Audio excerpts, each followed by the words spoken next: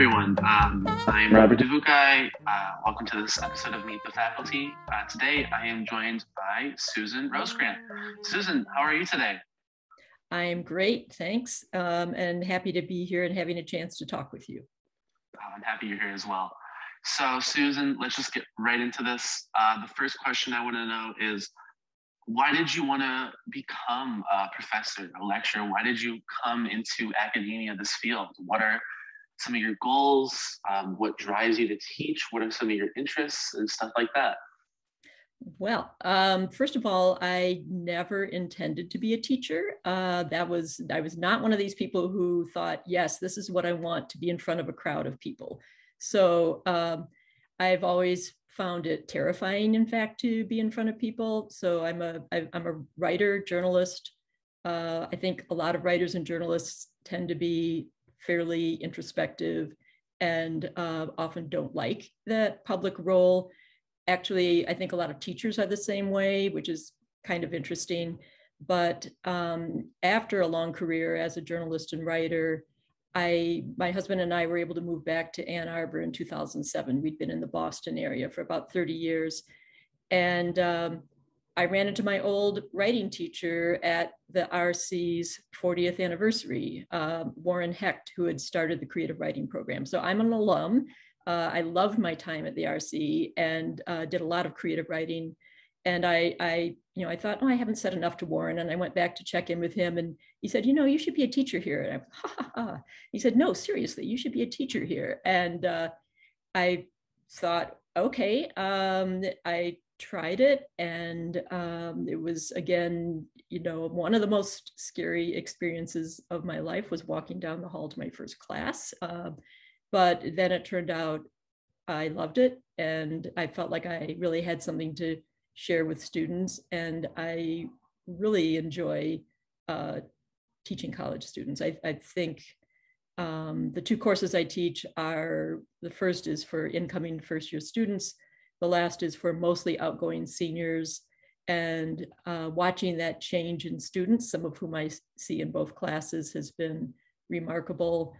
And I think it's a great job for an introvert, because you get to interact for a particular reason with these really interesting people and learn from them and help them learn. So again, it wasn't a profession that I expected, but to be back at the RC in this role, interacting with people who are so engaged and committed, strikes me every day as a small miracle that I'm incredibly grateful for.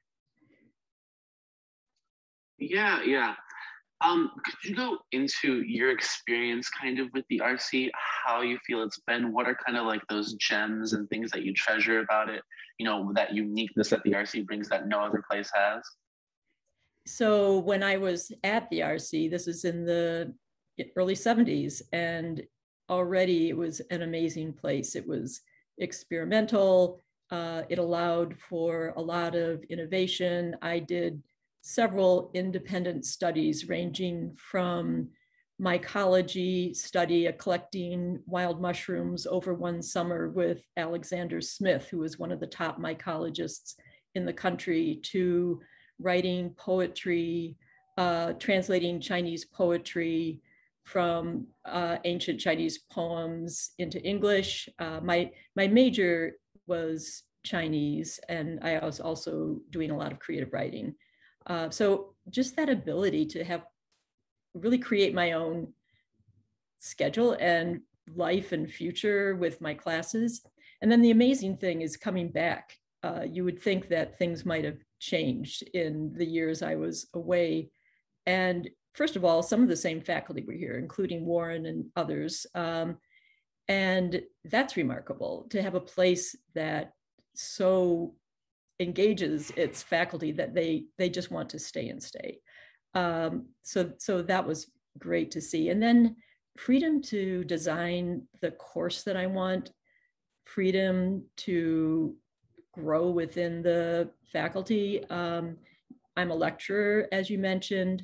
There aren't very many places at the university where lecturers could start from one class to becoming the head of a program. And that's exactly what happened with me. The lecturers take on significant, some of the most significant roles at the residential college. There isn't the traditional hierarchy. And I think that leads to a great degree of collegiality, experimentation, and both in terms of how we operate within the college, and then of course with our courses, which we can, again, have a lot of freedom in designing and doing something that no one's done before. Yes, so I want to go back to you mentioning your first year seminar, Truth Through Story, the Art and Craft of Narrative Journalism. Could you go into that class, what you teach in that class, what are some of the goals of that class, and what can you tell to students for them, what could they expect if they were to take this class in the fall? Yeah, so I'm a former journalist. I went to journalism school after graduating from University of Michigan and worked at Associated Press and Business Week and as a freelancer. And so that's a lens that I thought would be really helpful for students to learn about writing and to think about writing. And students in the class, one of the important things is I wanted to get students out in the community, because I think as a first year student, sometimes Ann Arbor is intimidating, being in a new place is intimidating. I barely left my dorm in the first year I was at East Quad myself. And so I thought, all right, got to get students out there. And so students learn how to interview. They learn how to look for stories. We practice interviewing in class with their classmates. We go over a lot of different interviewing tactics and techniques. And you may know, interviewing people isn't that easy. If you're not experienced with it, it can be a frightening thing to do. But I think students are very proud, and I think it's a great skill to have. To be able to go out and talk to a person and ask them intelligent questions and do that kind of original research and information gathering for a story. So in addition to that, of course, we read a lot of great narrative journalism. In Cold Blood is one book that we read that most students haven't read before, or those who have, it's still an excellent book to talk about. We talk about truth in journalism, being as truthful as we can, and what that means in terms of showing multiple sides of story. I want students to become more sophisticated and critical readers. I want them to understand how to look for, is this story telling both sides, and how can I do that in my own writing? And at the end of the day, most important, I want them to become better writers. I want them to cut out unnecessary words. All of my students will hear this. Get rid of the things that don't need to be there. I really believe in clear and concise and original writing, but you don't have to lose your originality in order to write well. You can cut out sometimes half of the words, and it just gets better. And that's one of the things we work on. Yeah, could you touch on, I guess, the importance of narrative journalism as sort of like a subgenre of literature overall? How does it kind of fit into that broader lens? And I guess, what do you explore with students in that context? Narrative journalism, if anything, has become more important in the 10 years or so that I've been teaching this class, because for one thing, their readers have short attention spans. It's hard to grab their interest with a traditional news story often. So I think publications and news organizations more and more are moving to storytelling as a way to get information across.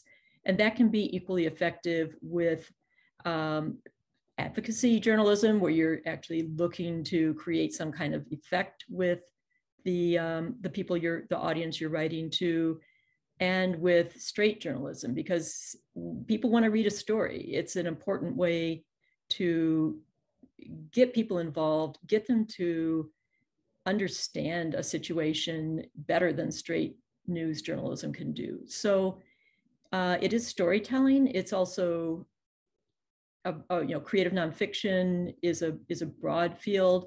My memoir writing class is another side of that, and again, it's a way of looking at personal stories and making them mean something to other people as well as yourself. So it's really all about understanding themes and understanding the importance of even small stories in letting people understand a broader issue.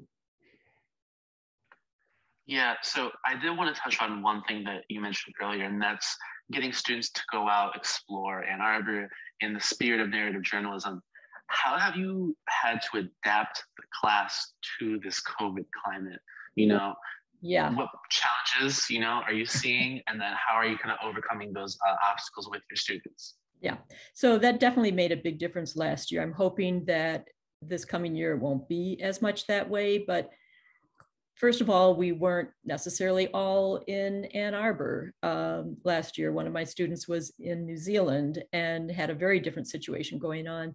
So it was important to let students still find ways to get out and observe and interview people in a way that was safe. So to a large extent, I left that up to students to figure out, but with guidance. Of course, I didn't want anyone going into a place where they might be putting their health at risk. So there were more interviews, for example, with family members.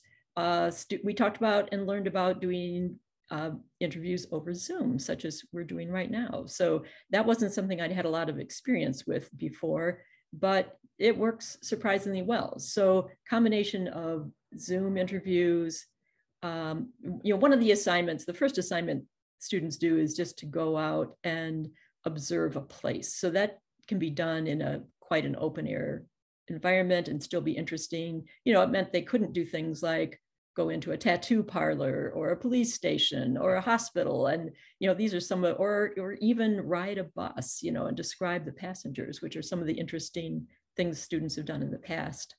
But they came up with still great ways of writing about the world and observing the world. The student in New Zealand, they had not locked things down because they had such a low incidence of COVID there. And so she was able to go into a casino and interview workers there. That was a great story. So again, it was interesting with people in different parts of the world to see how that affected their ability to be in the world. But I would say it didn't stop anyone from still being able to do a good and effective job with their assignments.